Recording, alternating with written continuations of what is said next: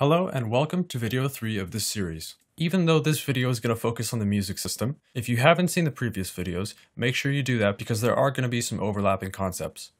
So right now we're going to be talking about the music system, transition timelines, and how to use a script in Unity to send messages to the music system in FMOD.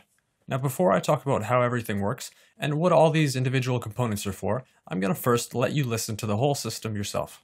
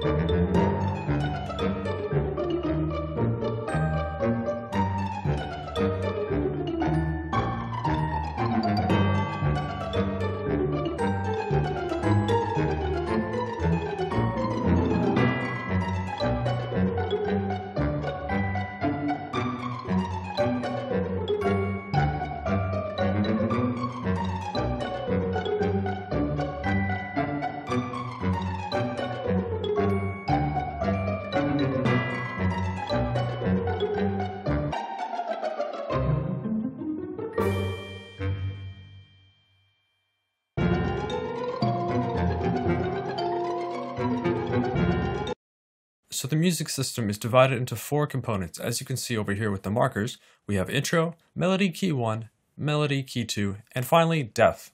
Controlling all of these transitions are 3 game parameters: game started, is under half health, and is dead. The game started parameter easily enough just communicates to this system whether the player has started the game. So when you first play the scene, a screen pops up saying, do you want to play the game or do you want to read the tutorial on the level? So when the player presses play game, the game started parameter gets set to 1, and that controls this transition region right over here. The is under half health parameter gets set to 1 whenever the player has dropped below 50% health. So that's used to control this transition region right over here, to melody key 2.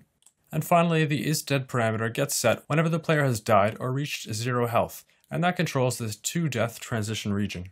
Now you might have noticed that there's 1 stereo file for the intro, 1 stereo file for the death theme, and there's 4 stereo files for each melody key. This was done to give you an idea of the flexibility and the possibilities for a system like this. The music system in this game could have well worked with stereo files for each of these sections, but what if we wanted something more? What if we wanted to control different layers depending on what was happening in game? We could have placed a trigger region around the player that was tied to the camera view and would only play a certain layer such as counter melody when the enemy was in view. So if no enemy was in view, we would hear this. And if an enemy came into view, it's important that when you're designing the music system, you think about these kinds of things. Are you going to use one full stereo file that plays the whole time? Or do you want to split the music up into different layers or stems that react to parameters driven by the player? This would also depend on the technical constraints such as memory and CPU, because you would be playing a lot more audio files at once, in this case 4, versus just 1 over here. So that's something to think about as well. And just in case you are wondering how you change the color of these audio clips, just right click on the clip, go to set color, and select one of these colors. This is just a benefit for organization to be able to tell which file belongs to which layer. So now if you notice, some of these transition regions have a small circle on the corner right of the region. This means that there's a transition timeline. So normally in a transition region or a transition marker, whenever the right parameter condition is set, the transition would go from wherever you are in the transition region to the destination. And this would happen right away or on the next bar or beat, whatever selected. So an example of that here is I'm going to play and then I'll transition to death, and that'll be instantaneous.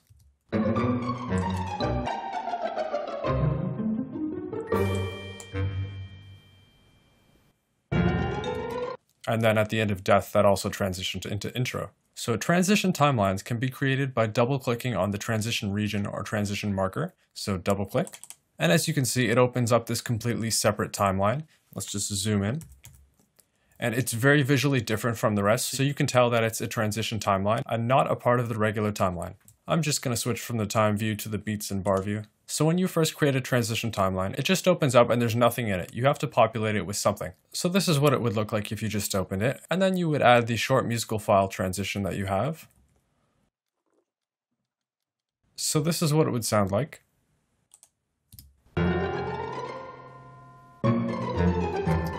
So that's not quite what we want, because this file is actually 2 extra beats of decay. Thankfully, in a transition timeline, you can create an overlapping transition. I'll just increase the track size. And now what you're looking for to create this overlapping transition is the cursor to change to a specific icon. What you're looking for is this icon. As you can see, it's a vertical rectangle with an arrow coming out to the left. Now, if you click, hold, and drag to the left, you can actually overlap the transition. And as you notice, the marker for melody key 1 even shifted over here to show that it's within this transition timeline. If you close this transition, you'll see the melody key 1 marker back where it should be. This is just a visual indication to show you how this transition is going to overlap. Now I'll just finish overlapping the rest of these files. And that is how you create an overlapping transition timeline. Now let's hear what it sounds like this time. So whenever you're doing something like this, it's important that you do have the rest of this audio file, the decay, of the transition out file to work with. Otherwise, it would just sound like this.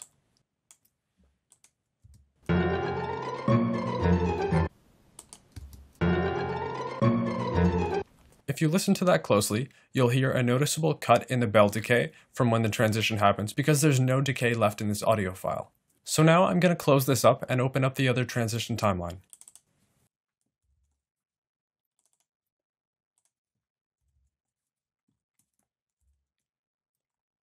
As you can see, I'm using the exact same concepts on this transition timeline as the previous one. The only difference this time is that I have 4 stereo files, one for each layer, instead of just 1 stereo file to start off this transition timeline. Here's another example of why you should overlap your transitions with the decay from the previous audio files. So here they are without the decay.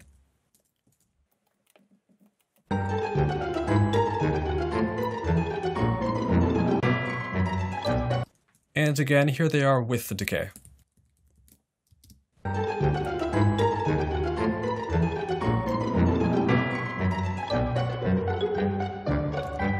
And just a quick tip, if you accidentally create a transition timeline, in order to get rid of this, all you have to do is drag the green area on the timeline to the left, all the way until it disappears. And that gets rid of the transition timeline if you accidentally create one. If you just double click on it simply, it's still going to be there and it's going to cause problems for you. Now let's head over to Unity and find out how to use C# script to control this system. So now over here in the completed assets folder, in the scripts folder, I've created my script in the managers folder and it's called music control. What this script is doing is first it's starting the music event and then there's also 3 functions for the relevant parameter. To start off over here, I have an event ref, and that's a public string called music, which is just the location or path of the music event within FMOD. Next, I have an event instance, and that's called music EV, short for music event. So in the start function, we're first creating an instance of music, or this, and then we're setting it to be equal to music EV, and finally, we're starting the music event. So it's at this point where you start to hear the music playing in the game. And now these 3 functions over here, let's take a look at them. I've added a comment over each function to tell me when the function should be called. These 3 functions are going to have to be called from different scripts. And just before I show you where these functions are called, let's take a look at how to set a parameter in the script. So over here we have our music event reference, and then we have set parameter value, and then all we need are 2 things. The name of the parameter we want to set, and then a value as a float. Now that that's done, we just need to find 2 scripts, one that keeps track of whether the player has clicked on the play now button, and then another that's keeping track of the player health. Right now, I'm only going to show how to do this for player health, but as a hint, the other script that you're going to need to do this to is the tutorial info script. So I'm going to open up the player health script now, and over here I'm going to make a reference to the music control script, and I'm going to call it music system. Now I just have to go over to the player game object, and over here where it says music system, I just have to look for the object that has the music control script. So I can click, hold, and drag, and that's it. And then back in the script, all I have to do is look for 2 places where I can stick the is under half health music function and the is dead music function. So this is going to be in a spot where the player's health is being kept track of. Now back in the player health script, scroll down and look for a suitable spot. This take damage function is going to be our starting point. Over here, you can see it asks if the player current health is less than or equal to 0 and the player is not dead, then run the death function. And then once we're here, we just add a call to the music system. We just type in music system, which we linked up to the music control script, and then we tell it to play the isDeadMusic function. And one more time, the isDeadMusic function is simply telling the parameter isDead to be set to 1. For this other function is under half health music, which is set whenever the player health is less than 50%. Let's go back to the player health script. And over here, as you can see, I've already finished the if statement. So all I need is an if statement that's asking if the player's current health is less than or equal to 50 and the player is not dead, then I want the music system to play the is under half health music function. So now you've seen how to set the parameters in the music system from the music control script within a different script, in this case the player health script. You should now be able to do this from whatever script you like, even the tutorial info script from when the player first presses play game.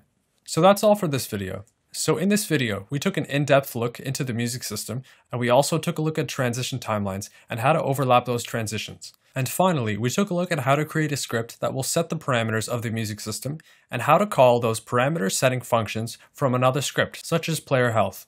Join me in the next video where I'll show you how to create a snapshot system for when the player is on low health. Thanks for watching.